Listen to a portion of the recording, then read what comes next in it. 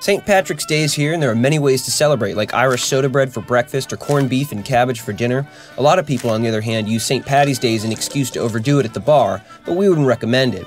If you do go for a green beer this year, it's important to remember that alcohol isn't all fun and games. Alcohol abuse carries a terrible toll, causing accidents, violence, illness, and death. But that's not all. Alcohol is a drug that has several negative effects on your body, all of which usually amount to a miserable morning after. Four-leaf clovers aside, luck can't save you from the possible headache, nausea, dizziness, and other effects of a hangover. So today we're going to run through some of the basic chemistry of how alcohol affects the body. It may just foster a few second thoughts about consuming too much alcohol on March 17th.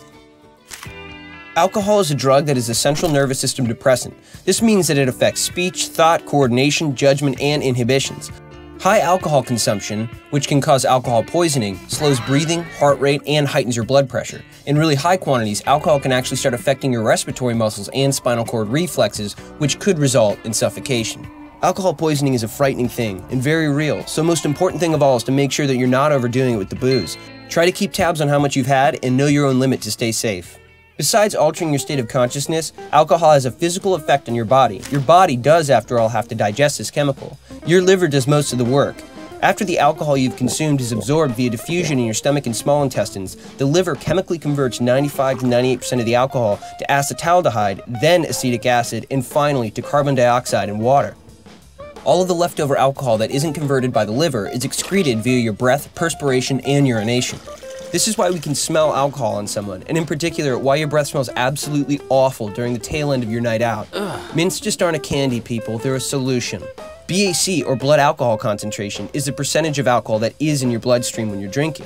One beer, one glass of wine, or 1 ounce of distilled liquor an hour increases your BAC by an average of 0.03%. There are also other factors that affect your BAC level besides the amount of alcohol you consume, one of which is the quantity and type of food in your stomach. Protein retains alcohol in your stomach longer, delaying the amount of alcohol that goes into your small intestines and eventually your bloodstream. Another interesting factor that affects alcohol absorption is that if you drink a mixed drink that has soda in it, the carbon dioxide in the soda can actually move the alcohol through your system much faster. You may have heard that clear liquor leads to less hangovers than darker colored booze. This is partly true because darker liquors and red wines contain other chemicals that give them their unique flavors and aromas. One group of chemicals known as congeners are a chemical byproduct produced during fermentation. Congeners can cause an allergic reaction in the body that may lead to a whopping headache.